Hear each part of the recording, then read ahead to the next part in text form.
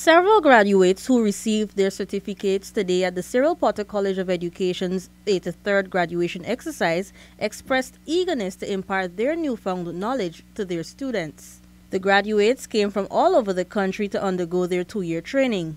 One such graduate is mother of 2, Lana George, who teaches at the Martindale Nursery School in the Pomeroon. For the past 2 years, it was very strenuous as a mother, as you rightly said. It was tough. I used to admire those single teachers because they have all the time, but I had to struggle through night and day. Sometimes like 3 o'clock, I'm going to bed just to finish all my assignments and courses and so.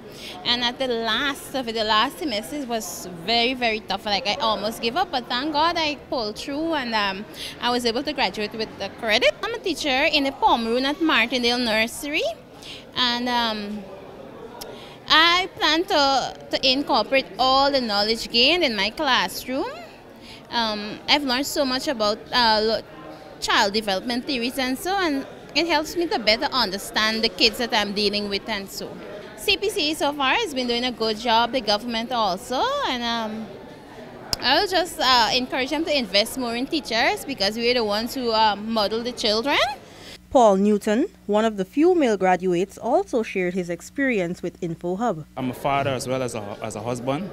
I had to provide for my family as well as study, But by the grace of Almighty God, I persevered, and I stood up and I faced those challenges, with the help of and encouragement of my friends. As a trained graduate teacher, my ambition or my desire is to encourage my students to persevere, to strive diligently by the grace of Almighty God to tap into the potential and ability that God has given to them, And my duty as a teacher is to facilitate them or to guide them in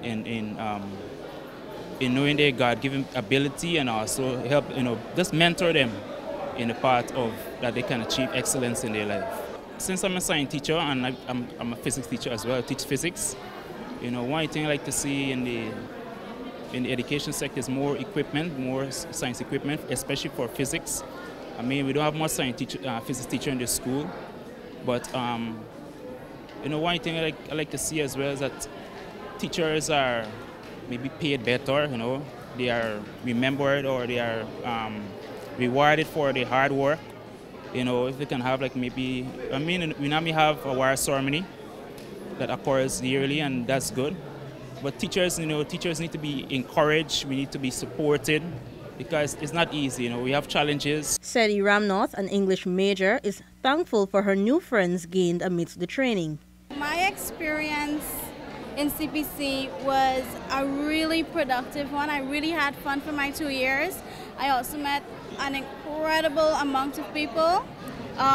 So I didn't really encounter much challenges because the friends that I had, I know they always had my back. But the teachers and the lecturers there, they also had you. They were like my spine, if you may, right? They say teachers mold the nation, and I guess my English teacher that I had in school, he would have influenced me very much to become an English teacher, and that would have been since I was 14 years old. So I'm now living the dream as a teacher, and I really encourage everybody that teaching, don't come in it for the money. Come in it because you love it. Come in it because you love children, because that's what you're going to have to deal with every day. I would like to see parents paying a more keen attention to their children's education.